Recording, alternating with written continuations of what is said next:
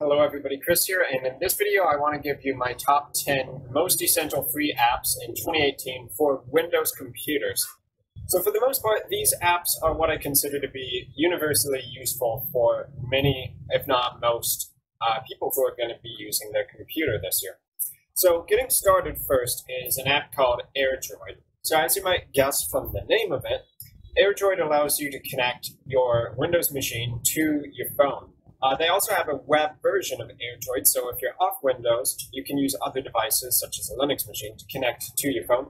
But on Windows, they specifically have a desktop application that you see on screen right now, where you basically just connect your device, such as my Redmi Note 4 phone, into AirDroid, your account.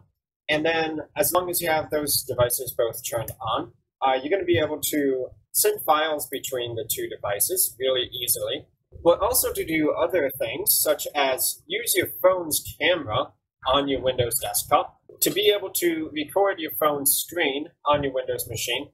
So whatever you have going on there, you can record that to a file on your computer. And since you're able to view the phone screen, there's also a mode over here called Air Mirror, where you can basically use your phone on your computer. If you've ever used something called Remote Desktop Connection or other apps like TeamViewer on your machine, possibly at work if you ever had to contact the help desk, Air Mirror is kind of the same thing, where the computer can take full control over the phone. Of course, this only works if you've basically authenticated your phone to work on this AirDroid account. So it's not like any random person can just go ahead and do it. They have to have access granted. On this tab, you can also see the phone's notifications. You can see all of the SMS text messages that are occurring on your phones. And you can also see call history. Now, I do think most people are just going to probably use AirDroid for pulling files off of your phone and putting them on your computer. But it's much easier to do that than to send files over Bluetooth, which is usually pretty slow, or other methods like sending files through Gmail, where you're capped out at 25 megabytes.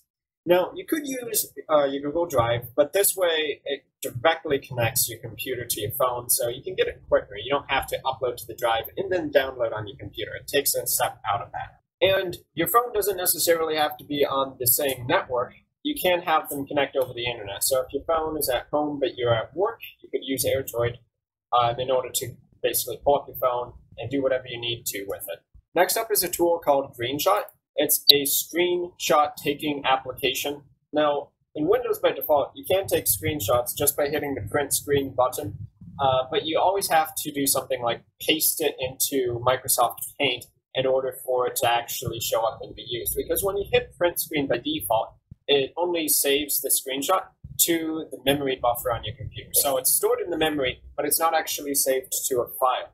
But when you use Greenshot, it basically overrides the default print screen function. You can see here in the notification area, it shows you all the hotkeys for Greenshot, and print screen is the default one. So capture region, what that's going to mean is you select a portion of your screen. So like this, I drag with the mouse, top left to top bottom, and that space I just selected is going to give me the option to either copy it directly into Microsoft Paint, or I can have it be an email attachment in Thunderbird, or I can save it as a file directly to the computer. So if I save this to the desktop here, without even needing to access another third-party tool, I have a screenshot perfectly taken for the selected region of the screen, not necessarily the full region of the screen. But you might have also saw in the menu, you can take a full screen screenshot by hitting Control Print Screen. Same thing, it'll give you the drop-down menu, you save it to the desktop, and now we have the full desktop taken as a screenshot. So being able to enhance your default screenshot functionality in Windows is really cool. Greenshot takes it to another level and makes it a lot more streamlined and simple. Okay, next up, coming in at number 8, I think more and more people want to record their own videos, whether that's using an actual digital camera and hooking that up to your computer, or using a webcam, or even using your phone as a webcam, which I've shown how to do on some of my recent videos. But OBS is a free tool for basically capturing and also streaming video content. So you can record to a file, or you can stream to sites like Twitch or YouTube. It's really easy to use. I do have a lot of tutorials on my channel for it. and you won't find a better option for free. Also worth mentioning, you can use it on Linux quite easily, but for Windows as well, it's just a really solid tool. It's free, it's constantly being updated, and a lot of people do use it. Hordes of tutorials out there for OBS on YouTube. So if doing video is anything you're interested in, I definitely recommend you check out OBS. As you can see actually right now, that's what I'm using to record this video. So really that should be all the recommendation you need, honestly. Okay, next up, coming in at number 7 for this list, Battlenet. Now, normally I wouldn't go ahead and recommend a game platform for a list like this because mostly we're talking about tools, right? But I think it's worth mentioning that Blizzard Games and Battlenet have been making a lot of their content free to play. A lot of games really in general, especially on phones, have been going more the direction of free to play with microtransactions if you want to get all the content. But on Battlenet right now, they've taken a lot of their games and made it so that it's really accessible to people who aren't really looking to spend money. So right now, Starcraft 2, a game that was previously basically pay to play, where you have to buy the game and possibly the expansions, a lot of their content has now been made free to play. You can see their headline right there. They also have Hearthstone, an incredibly fun card game, which is free to play. They make their money by basically selling booster packs, but you can get a lot of packs without actually spending money. So it's a really fun game, and you can do just fine free to play. Heroes of the Storm, most comparable to League of Legends. If you play games at all, I'm sure you've heard of that. Heroes of the Storm, also free to play. And even other games here like Overwatch sometimes have free to play weekends. That's more of a shooter type game. So if you are looking for free to play games at all, I would say definitely check out Battlenet if you haven't. All Blizzard games are really, really solid, and a lot of them are more in the direction of free to play now. Number 6, LibreOffice. So right now you're looking at LibreOffice Writer, and if you've never seen it before, you're probably thinking, oh, that looks a lot like Microsoft Word. Because, yeah, basically it is. LibreOffice as a free office suite is a free alternative to Microsoft Office and other office software suites out there, which allow you to do things like make presentations, where you would have a slideshow, kind of the equivalent of Microsoft PowerPoint, to type up documents, such as a book report in LibreOffice Writer, the answer to Microsoft Word. But if we go into the file menu, you can also see they also have things like spreadsheets. So what do you think of when you think spreadsheet? You would probably think Microsoft Excel. LibreOffice Calc, very similar. They don't exactly mirror each other identically, but I find that LibreOffice is not only really good, but it's also free. They do run on donations, but if you don't want to go buy the new Microsoft Office package this year, then you probably want to go ahead and check out LibreOffice because it's free and it's also really good. If you do have documents that are basically saved in the Microsoft formats, don't worry, you can open them up and edit them inside of the LibreOffice suite. So if you have a Microsoft .doc file or .docx, don't worry, you can use that in LibreOffice Writer and you'll be just fine. So app number 5, Panda Antivirus. So there's a lot of different antivirus software out there that come with both free versions, and then they typically ask you to go ahead and switch over to the premium suite, right? I found that Panda, as the free version, is very unintrusive. It doesn't really give you the same kind of ads that other ones would be hard pushing you on. If you actually use Panda Antivirus, it kind of just silently sits in the background and protects your machine. If you go check out some of the articles online, the data is showing that Panda is actually pretty solid in its performance as well. So that's why I chose to go ahead and upgrade to the Internet Security Suite package on my machine. But if you're just looking for a free antivirus, I think Panda is a really solid one to go with, simply because it does the job, it sits in the background, and it's not going to annoy you. So number 4, Wunderlist. It's been a while since I talked about this on my channel, and there are some pretty decent alternatives to Wunderlist, such as Todoist, where you can not only have web interfaces for them and Android, iOS apps for using these, they basically all store the lists and the content you write on it in their centralized server, and then you connect to it by logging in with your account. But they have a desktop app, in the Windows 10 store for Wunderlist and also some of those other apps. But over time, I found that Wunderlist is the one I just happen to prefer. It allows you to create a lot of different lists, obviously. You can set deadlines for those, basically tasks you have to do. Creating a shopping list is really easy. You can even send a list to, let's say, family members so that they can see the list on their phone and you can see the list on your phone. But having the Windows 10 application means you don't need to actually open up a web browser to use it. Being able to just go to the Start menu, type in Wunderlist, and open this up in order to basically manage your day, manage your tasks, figure out what you're going to be doing. So if you don't already have a preferred list application, then I would definitely say give Wunderlist a shot. And you can also sync it up with your phone, so you might want to install it there too if you do happen to have an Android or iOS phone. At number 3 in my list is GIMP, and also in parentheses Krita, because they're similar apps, but they don't exactly serve the same purpose. So GIMP is a photo manipulation application. You can take images you download online, or you can just start a completely new image, use tools like pencil, brush, and paint bucket, as well as gradients, to basically edit your images and export them. So if you've ever used Microsoft Paint, I mean, that's a terrible example because it's so outdated. But basically, it's like a very advanced version of Microsoft Paint. You have a lot of tools. You can do pretty professional stuff with GIMP if you actually know what you're doing. The closest comparison for GIMP in terms of paid apps would probably be Adobe Photoshop, but if you haven't looked at Photoshop products, they are pretty expensive. So for the average person, it might not justify the cost. But if you're looking to do things like edit some of your family photos or create thumbnails on YouTube, which is something I'm doing on a daily basis, of course, or even just to touch up certain aspects of any image, maybe you even want to just make a meme and post that online, GIMP is a really cool tool for doing that. It's probably the best free photo manipulation software out there. Now, I did mention Krita earlier. That's Krita.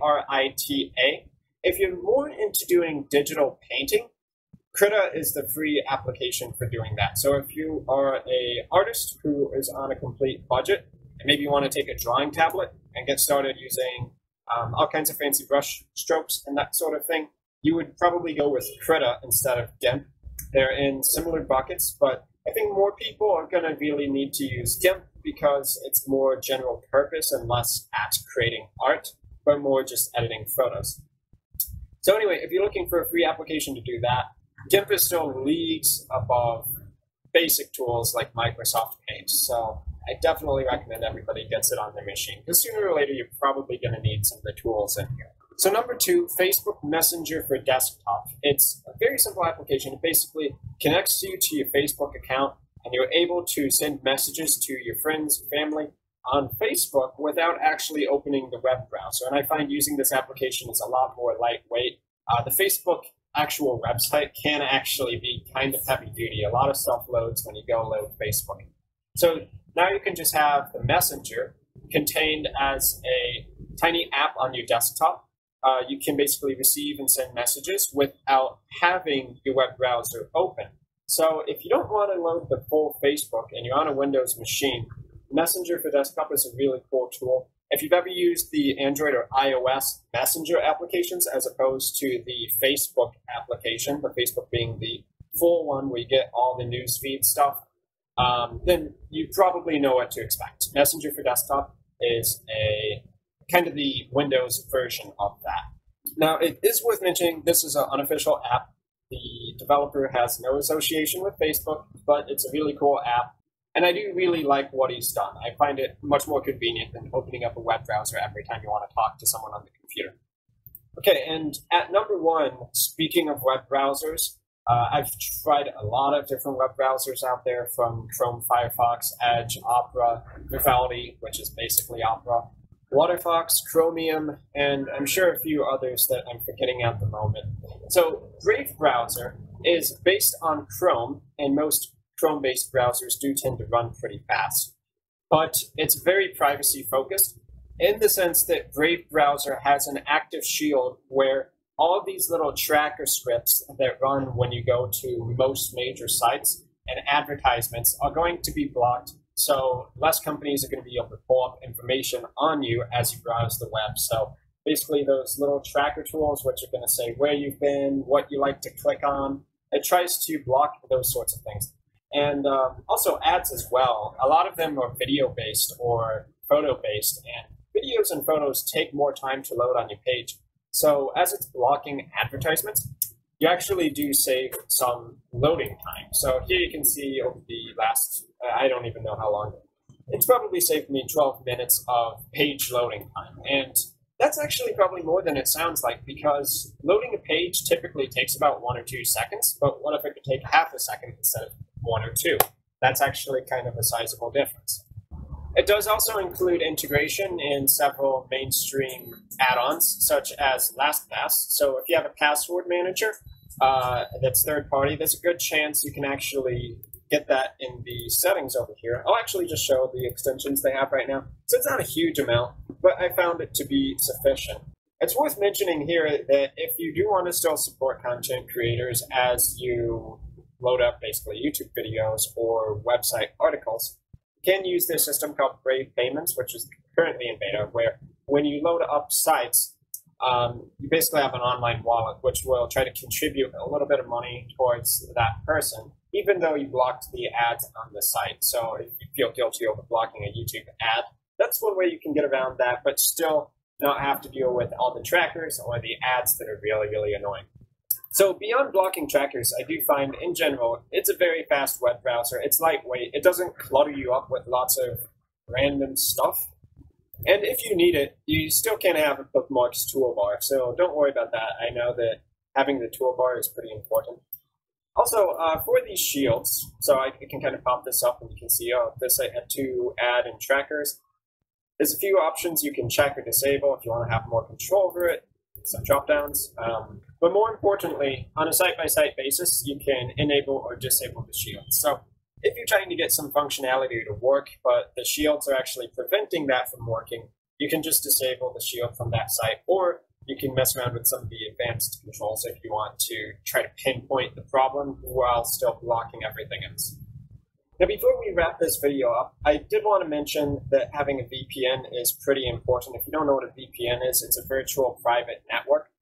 Previously, this one called CyberGhost was free to use, and if there was still a totally free option, I would have had this on the list, and originally I planned to. They still have a 7-day free trial where you basically can get the premium version at 7 days trial for no charge. You don't have to put a credit card or anything in. But worth mentioning, for the next 9 days, basically from when this video is released, they're having a 77% off sale on the VPN service. So if you are in the market for a VPN, I definitely recommend CyberGhost. I've tried a few of them out there, but CyberGhost has been consistently really solid. If you care about having good speeds on your VPN, the servers on CyberGhost are pretty responsive. So I would say give it a shot. You can at least try the 7 days free trial, honestly, since there's actually nothing to lose there. So if you're interested in that, I'll put a link in the description, as well as this top 10 list that we went over in this video for the free essential apps I'm recommending you use in Windows for 2018. So thanks for watching. I've been Chris, and I will see you guys in my future video content.